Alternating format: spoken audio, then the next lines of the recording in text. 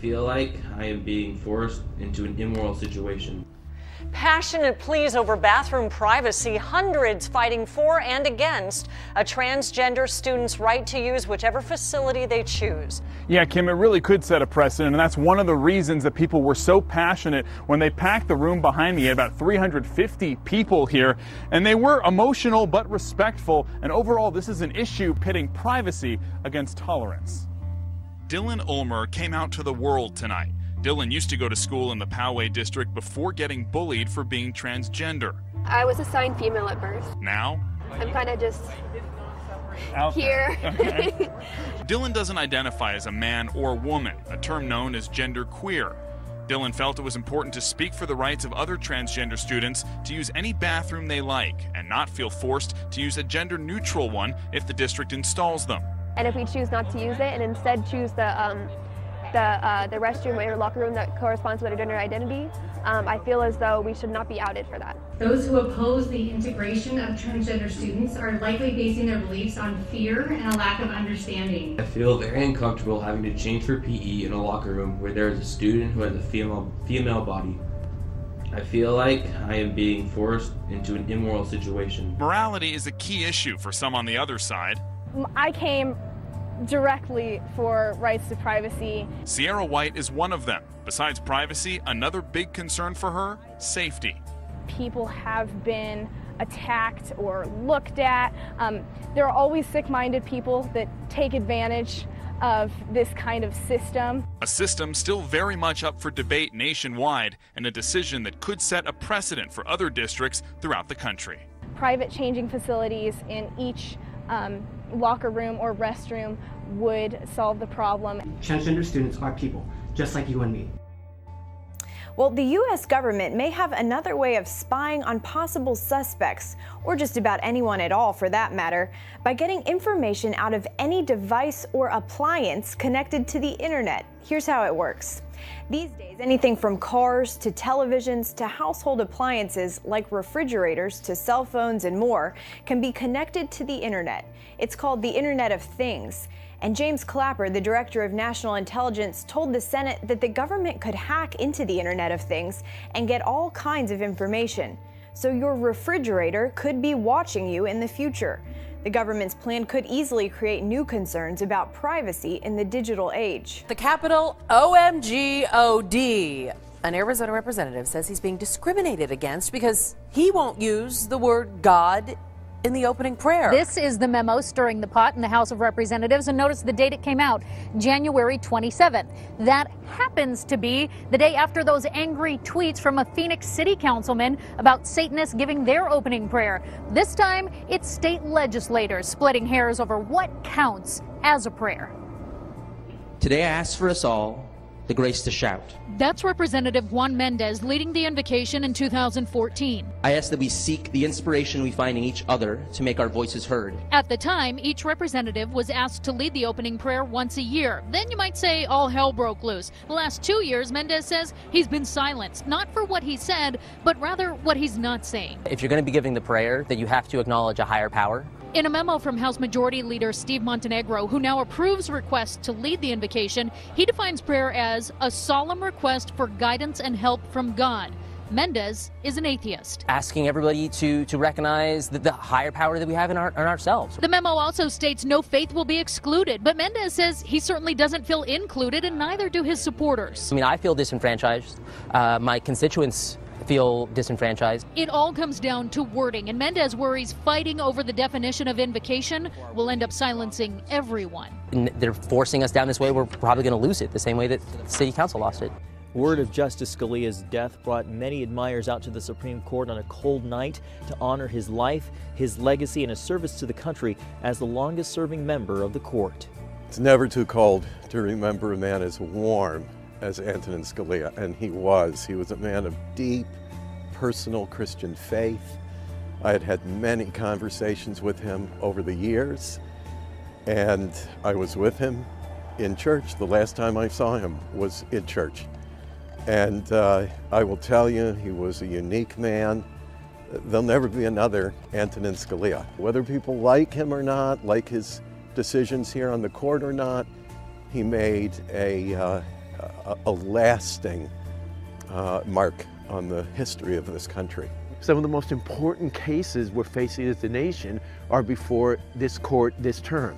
Religious freedom, abortion, immigration. And now, we hate to say it, but I have the court behind me, the Capitol across the street. This is now going to become a political issue.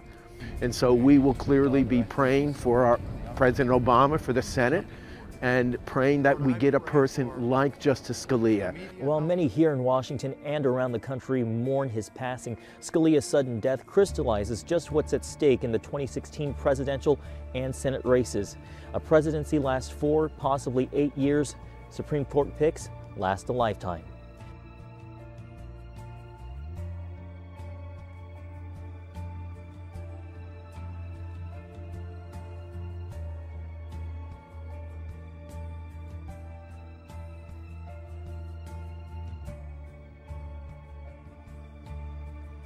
We're going to turn now to a disturbing investigation at an elementary school near Washington, D.C. A teacher's aide there has been charged with sexually abusing students.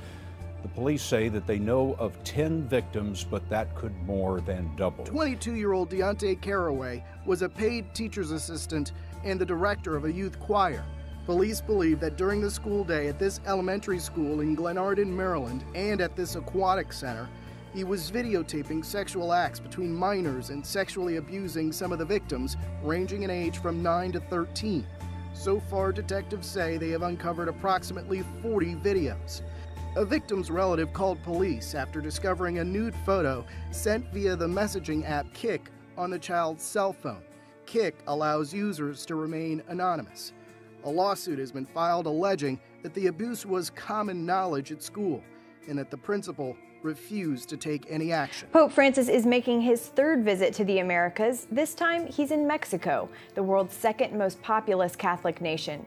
A growing number of Mexicans are leaving the Catholic faith, and the Pope is hoping to use his visit to convince them to stay faithful to the Church. Pope Francis visits a country that has been a stronghold of Catholicism for centuries. As of 2010, Mexico's Catholic population was the 2nd largest in the world after Brazil. Most Mexicans embrace Catholicism. The faith is part of their family heritage. It's deeply rooted in the country's culture and history. Here at the Basilica of Guadalupe, millions of Catholic Mexicans gather every year to pay homage to the Lady of Guadalupe, the country's patron saint. But the number of Catholics here in Mexico is on decline. Many Catholics, like Sara, have left the faith. She was born into a Catholic family. By 17, she had already fulfilled all the required religious rites. But soon she realized she wasn't getting closer to God. At 17 years old, I still had an emptiness in my heart. I had no desire to live. For me, it was better to die than to live. A friend of my mother told me, "I'm taking you to this place." She never mentioned church, but she brought me to church. That day, the pastor was preaching, and he said a word that touched my heart. Thousands of Mexicans, like Sara, are embracing evangelical Christianity. In 1970, 96% of Mexicans claimed to be Catholic. Today, that figure stands at less than 85%. One reason for the decline? Evangelical leaders are spiritually closer to their flock. Surveys have found an average of 1 Catholic priest for every 6,000 Catholics in Mexico, compared to 1 evangelical pastor for every 200 followers. Other reasons Mexicans have left Catholicism include evangelical outreach and the tarnished image of the Catholic Church. We must recognize that certain scandals have caused many to be disappointed by the Church and to seek a different spirituality. The work of the Evangelical Christian Church in evangelism has been successful in past few decades.